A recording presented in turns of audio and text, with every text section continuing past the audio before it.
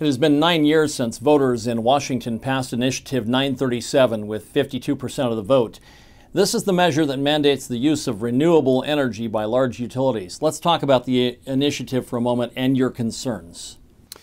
Well, first of all, it probably sounded better than it turned out to be.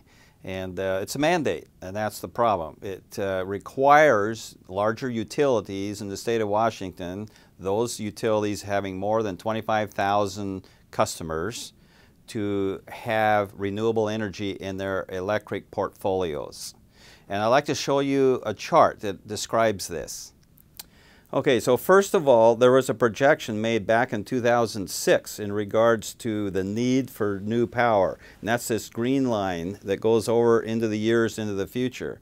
I-937 requires utilities to have renewable energy in their portfolio, which is 3% by 2009, up to 16% by 2016, and then by 2020, 15% of renewable expensive energy in their portfolios.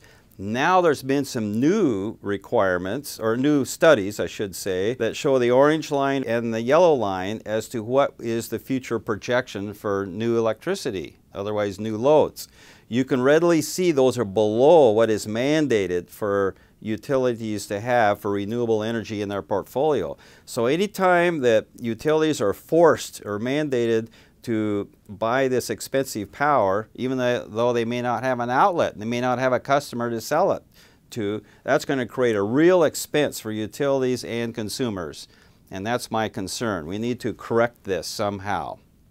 What can we do to fix this law?